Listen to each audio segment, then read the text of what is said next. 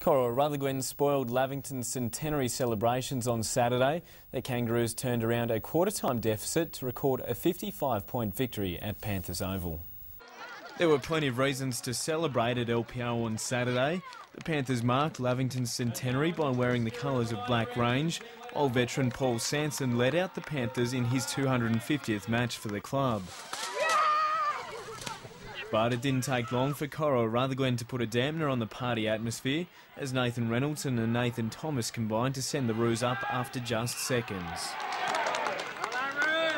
Reynoldson was everywhere in attack for the visitors early, and a little maestro was on the board moments later.